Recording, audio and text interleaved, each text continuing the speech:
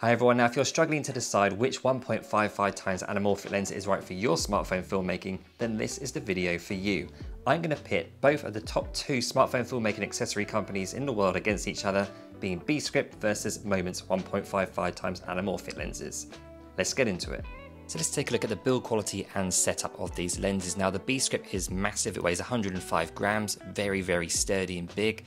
The Moment lens is much smaller by comparison, only 37.6 grams, absolutely tiny.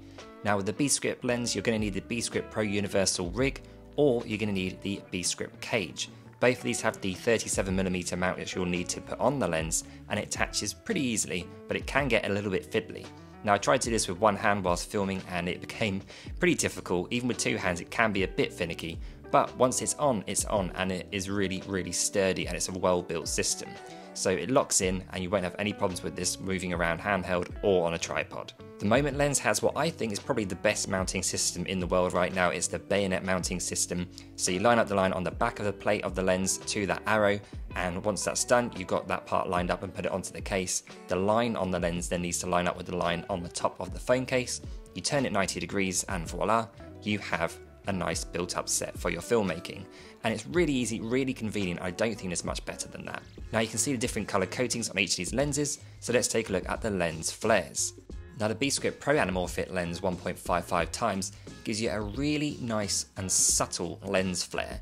As you can see, it gives you a purple bluish hue to those flares, and it gives you something really high class, high budget feel to your productions and video creating. I really enjoy using these flares. They're very different to anything I've seen before in terms of just how professional and expensive they look as well. We'll get into the price later on, but I have to say I'm a big fan of the lens flares on this Beastgrip Pro lens, and it really is second to none. Now as you can see with the Moment flares, they're a completely different look, much warmer with that orangey, slightly reddish hue to the lens flares.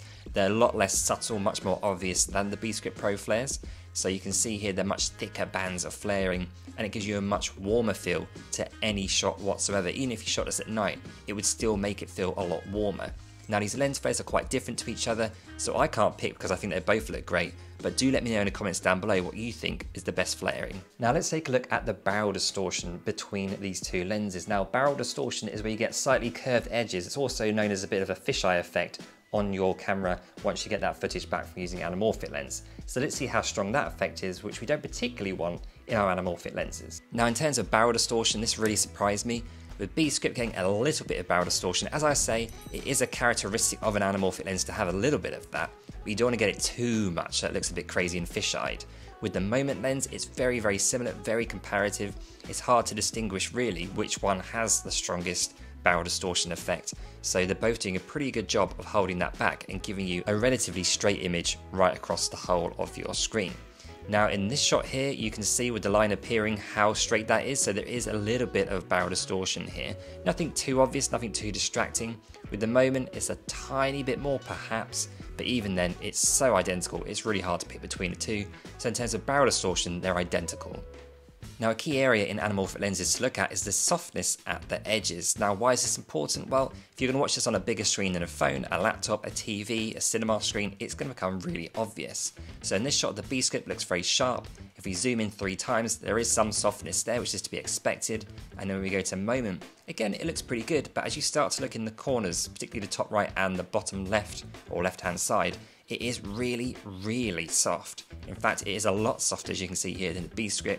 Looks really blurred and pretty unusable on the sides there. Again here with the Beastgrip looking at more of a horizontal field of view with a landscape here, it looks absolutely stunning and the clarity is fantastic. At the edges, there's that softness, although this is showing a bit of depth of field as well, which you naturally get.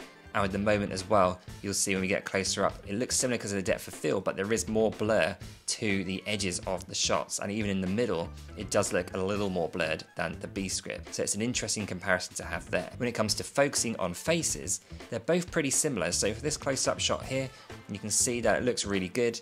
With Moment, it looks very good similarly in the middle as well. So that level of focus is nice and sharp. But again, look into those top left corners and you're seeing a massive difference in softness. In this test, I wanted to see the further you go back how it keeps the focus. With the Beastgrip, it keeps the focus central to quite a long distance actually. So I'm going from about 3 foot all the way to about 8 foot back, and it looks pretty decent still. With the Moment, from about 3 foot away going back, ending up at about 8 foot again, That focus in a central area does stay nice, but when a softness is so bad on the sides, would you want that with your Moment lens? I'm not so sure. I do think a huge part of the difference in softness here is the size of the glass that's used in these lenses. Now Beastgrip is considerably bigger and heavier, so you're getting much more glass in that lens, which is probably giving you more quality as well, I suspect. So it's much clearer, much crisper and sharper in the Beastgrip. Now when it comes to the weight of these lenses, it's always worth keeping in mind gimbal use and how that will affect it. Now the Moment lens obviously being very light means you can use it with the smartphone gimbals such as the Design Smooth 5S and hybrid gimbals, the Beastgrip lens. Of course the hybrid can handle it, and a gimbal for smartphones such as the Smooth 5S can handle up to 300 grams. So you've got room to put either lens on and filters and still have room to spare. Either way, they work with both gimbals. Now an equally important factor to look at is the cost of both these lenses and setups. Now with the Moment lens, it costs $149.99 with its current sale price of $109.99. The Beastgrip lens is $209.99, no current sale price. Now with the Moment lens, of course, to use it with your phone you will need a phone case by Moment, and they sell plenty of different models to look at on their website. I'll put links in the description down below. The phone case with a non-sale price is $49.99, so that's something to think about as well. There is no filter mount built into the lens, so you'll need to buy that separately too if you want to use ND filters or CPL filters, and that's $39.99. Now excusing the dust on this lens, the Beastgrip lens actually has a filter thread built into the lens, you can see here, of 62mm, so that's really good to have, and that will save you money. If you buy the Beastgrip cage, that would be $149.99 to use that with the lens and your phone.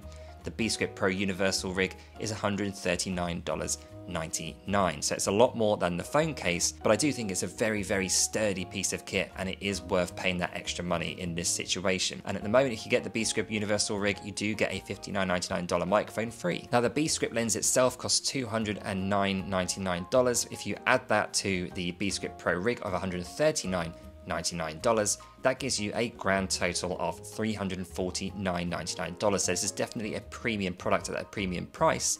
And with the Moment lens costing $149.99, that's its non-sale price, and a phone case at $49.99, again at a non-sale price, that total comes to $199.98. But if you consider this doesn't come with a built-in filter mount, it costs with one $239.97. So it's a much bigger difference of $100 from the Moment lens to the Beastgrip Pro lens.